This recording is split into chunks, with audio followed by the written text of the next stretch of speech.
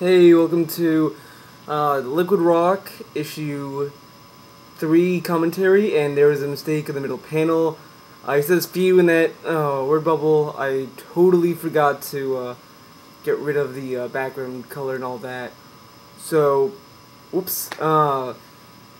So here you kind of see me play a little bit more with this style, and I'm gonna already tell you when you get to the 4th issue, it's gonna look a little bit more different. But yeah, the idea behind this was just pretty much following what the second issue. There's not a lot to say about this issue per se, but I mean, I will say what happened with what I got. I thought was really nice, and it worked out in the end. Especially with what I was working with. I was working with a lot of different brush tools. I also here wanted to introduce a new villain for the comic book, which you're gonna see in a little while, which took me a little bit time to get the design just right. I mean, I have all these other ideas. One of my original drafts of this character was he was gonna be like Jason's brother or a family member, and I just decided it wouldn't work. I just thought it would be a very lame plot twist, and the more I look at this particular page, the more errors and issues I see with it. But with Liquid Rock, I'm using this just as a training exercise to get me, at a better level of drawing and line work and all that. So this is typical rookie mistakes that I'm seeing. But also in his original design, he was going to be bald. For the longest time, I was really adamant about, to myself, that he was going to be bald. I really wanted him to be bald originally. But the more I looked at him, I kind of liked him with hair, rather than having him just be bald.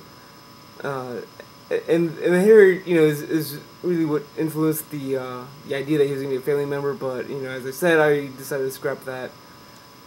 This page, the pencil work looked a lot better than how it turned out, except for Jason's drawing at the bottom. I actually really liked it. It was really a lot of fun to work on, and to get things right. So here I see a lot of stuff that actually works that the other page did within the portraiture. So.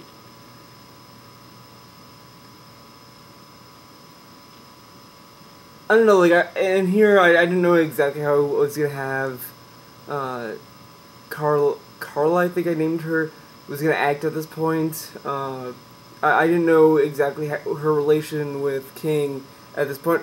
I knew that I was gonna have him look for her, and she was gonna have some, departure with that. So I decided to kind of work around it and kind of make it work a lot better than the original draft I had. Which, it plagues a lot of my work. And here we see the infectious disease, I guess, zombie-esque kind of monster. Man, I really didn't like this. I mean, I like the design but I wish I drew it better. But what the inspiration for this character was, this design came from, was it's a lot of vampire movies I saw.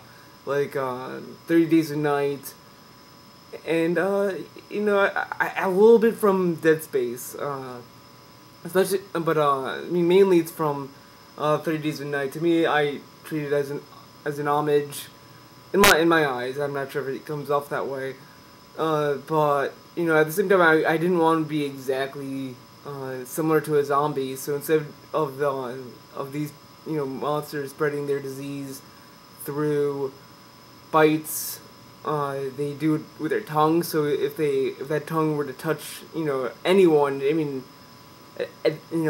look them anywhere, they would turn to them slowly. And I also decided to make them bullet sponges as well. I kind of wanted them to be very sturdy and having them take a lot of punishment. I didn't want them to just be a one-shot kill or a headshot kill or anything like that. I wanted them to be straight up. You're gonna put in a lot of bullets to take these take these things down. And I kind of like, paneling some of this work. It was really challenging to get exactly the scene down, pat down exactly how I wanted. I left a nice white chunk in the middle panel down there. Yes, and this is actually the only page out of, I'm not sure the name of the page, I don't remember very well. It's been a while since I actually worked on this particular issue, but I remember this page not having a lot of background designs or any line work, so a lot of the backgrounds I just kind of messed around in with Photoshop, because it was just, I wasn't thinking when I was drawing these where in relationship they are with the building, and for a while I had a continuity error, and then I decided to fix it. And here again, another continuity error. You see in one side no bricks, and in the next panel you see bricks. And again, you see lazy backgrounds. You can kind of see where I cut corners and that I was really being lazy with this. But again, I rest assured that the fourth issue is looking a lot better right so far. The backgrounds actually have backgrounds, and some of the stuff is actually drawn better than here. Again, I had another issue drawing a lot of the panel scenes here, and it's typical because I've not done a lot of comics with action or anything, so this is just a learning experience for me. I'm still trying to get things just right. So I'm looking at a lot of comics for reference, or just get something, an idea of how something should look. But ultimately, I think I'm just gonna keep working at it, and hopefully I'll be able to get something pat down, and get the scenes working and flowing just as they should. And here's another good scene. I wanted to feel a little bit like Last of Us, as around the time I was doing this particular issue, I was playing that game, and I wanted to really focus on the aspect of looting stuff and finding supplies. And I'm not really sure if I'm satisfied with this issue's depiction of looting or anything. I'm not really sold on it. And again, I left a word bubble filled up with gray. I don't know how that happened. I could have sworn I emptied it, but I gotta look more closely. The bottom panel on the right gave me a lot, some issue when I was working on it, especially in Photoshop. For some reason, when I was drawing it, it flowed a lot better, and it was easy to understand. But once I brought it into Photoshop, it was more challenging than I was anticipating. But it kind of came out nice from what I was from what it could have been. So I really like some of this. The top panel, I think, is kind of well done. And then here, I was actually kind of a little bit satisfied with how the floor came out, and how the door came out, and how I was able to place these characters. And the bottom panel, I think there might have been a word bubble, but I thought that there was no need. You kind of get their reaction just by looking at their face. And this is also the first page out of any in this particular issue where I didn't have a page full of dialogue or word bubbles. And you see a lot of laziness where I didn't erase a lot of the brush lines where I really should have. And I'm kind of excited. I mean, not excited, but I'm just kind of happy with how things looked and how things came together. And look at this, man. I didn't add a page where they broke the lock off. Wow, they just opened it, I guess. Yeah. I think the idea was that he would shoot it or something, but I don't know. I should have thought of it better.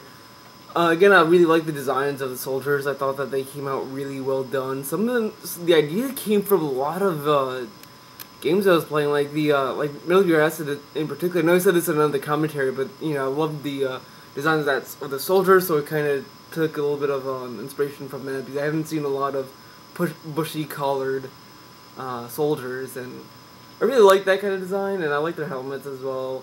It's a lot of fun playing with the shades and the tones and where everything is supposed to be going.